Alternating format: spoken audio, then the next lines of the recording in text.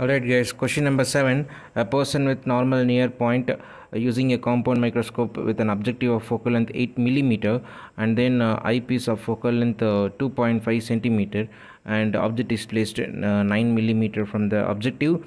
So that means f naught is 8 millimeter and then fe is 2.5 centimeter and u naught is minus 9 millimeter, and they ask us to find the separation between the two lenses.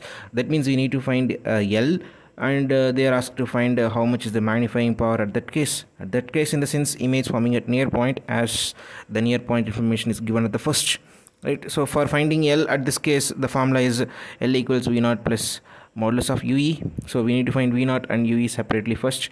So for finding V naught, what are all the things we have? Just we analyzed, we have F naught and we have U naught. So we need to find V naught, right? Then for finding UE, we have FE and we have VE, and we need to find UE, right? So VE means minus 25. Whenever you substitute VE, put it as minus 25. Whenever you substitute D, put it as just 25, right? Then for finding the magnifying power, it is V naught by U naught into 1 plus D by FE, right? Substitute it and get it, guys. For answers, see the description later. I will update it.